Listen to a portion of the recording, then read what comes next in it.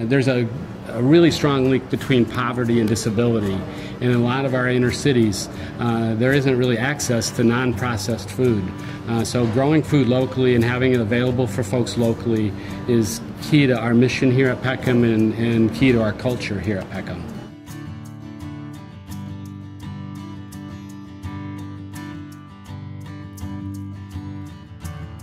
My name is Mitch Tomlinson. I'm the president and CEO at Peckham, Inc.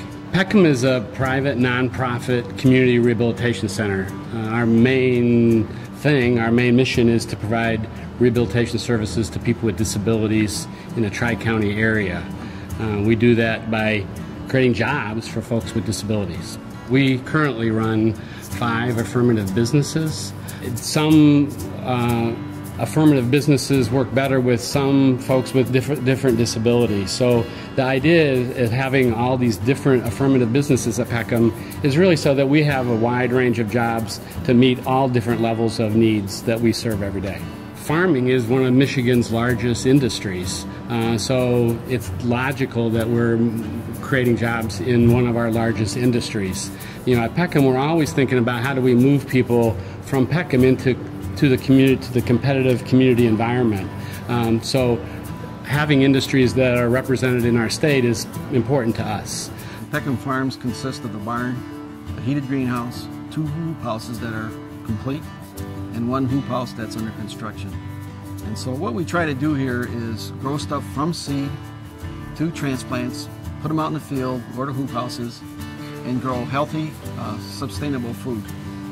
And the idea is that we could show our clients how to grow the stuff from seed to harvest, and then use that in an environment where they actually cook it for themselves, or we supply it to the kitchen where they use it there for our clients, or we turn it into things like salsa or pepper jams. One of our main thoughts was, we're buying all this produce from, regular wholesalers to use in our kitchen to provide and make meals, and we're trying to make nutritious meals for our folks.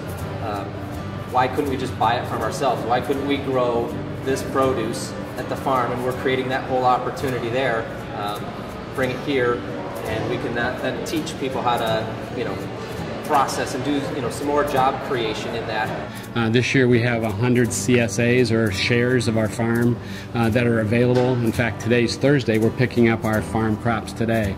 And for me, it's fun to get that basket of stuff and not to know what's going to be in there, and to go home and create a meal around what we harvested today. And I think for a lot of folks, that's the same thing. They put me out in the hot houses at first. I did some weeding, and I learned about the water system and what to watch out for, the pesticides, the disease of plants, and it's been a great learning process. I learn something new and different every day.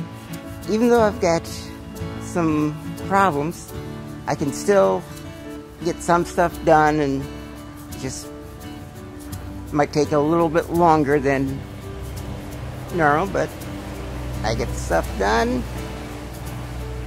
and I'm helping keep the food supply going. I could see the developmental growth in a lot of them, and for me, that's the reward, to see that these clients enjoy coming out here to work and have a willingness to learn and enjoy learning, and that is very beneficial to me from a personal standpoint. By growing food, we're growing hope. People will have an opportunity to experience work in a different way, in a different environment, and hopefully that will lead to their own skill development and to jobs wherever they choose in the community.